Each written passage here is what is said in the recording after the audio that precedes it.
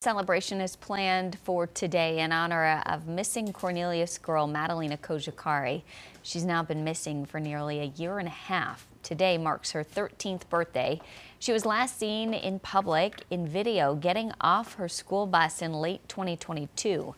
Her mother and stepfather didn't report her missing for another few weeks.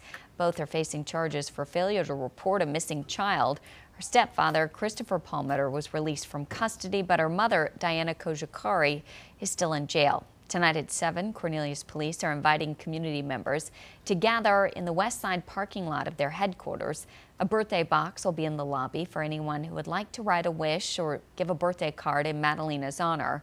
Officials say if the weather isn't cooperating, the gathering will be held in the Cornelius Town Hall instead.